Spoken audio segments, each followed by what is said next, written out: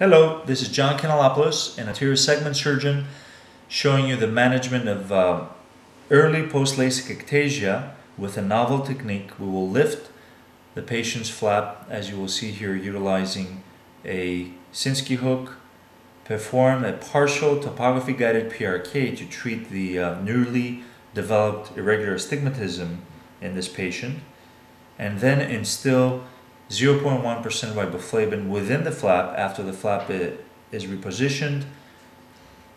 Exposure to UV light of 7 milliwatts per square centimeter for 10 minutes will accomplish cross-linking of this cornea that has gone into ectasia.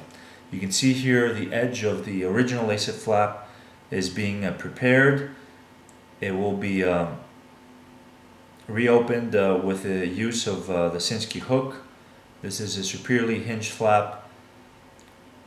This procedure is performed 3 years after the initial LASIK procedure and about a year and a half after ectasia was first established. You can see relifting the flap is quite easy. We will dry the stromal bed and we will show you the proprietary wave-light topography guided software. We're measuring pachymetry here, establishing that the cornea flap was actually about 180 microns. And following that, the topography guided treatment will be performed on the stromal bed. Special care, of course. You can see here the topography guided treatment. It's a partial myopic PRK and a partial hyperopic PRK, aiming to treat the maximum amount of irregular astigmatism and removing the minimal amount of tissue possible. The treatment is placed on the underlying stroma. I was mentioning before that special care is taken not to thin the stromal bed too much, and we see here several drops of 0.1% riboflavin solution of 340 milliosmoles.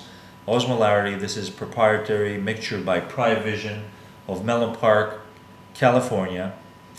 A drop of afloxacin to sterilize the environment, and again more drops soaking both the underside of the flap and the exposed stroma of the patient. The flap will be repositioned. We'll wait a few minutes for riboflavin to readily diffuse within the overlying and underlying cornea. This is done quite readily as riboflavin will be introduced easily in the cornea stroma, more difficult if it has to go through epithelium or Bowman's membrane. You can already see that the cornea flap is colored yellow as long as the underlying cornea, this is clearly visualized in this picture, establishing the diffusion of riboflavin within the flap. We will irrigate here as we would do normally in a LASIK retreatment.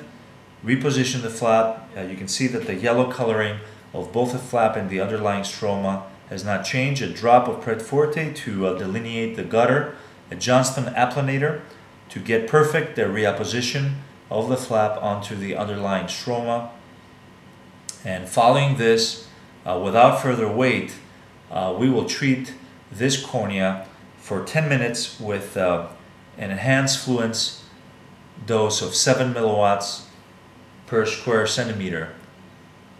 This will go through the epithelium and as you can see here, and reach the level over and under the interface that riboflavin has soaked this cornea, thus selectively cross-linking the cornea right over and right under the interface of the LASIK flap and the flap to the underlying stroma. You can see here the pre-op topography and the post-op topography about a year later, a marked improvement in regularity. Cornea OCT here establishing the hyperreflectivity consistent with cross-linking in the stroma.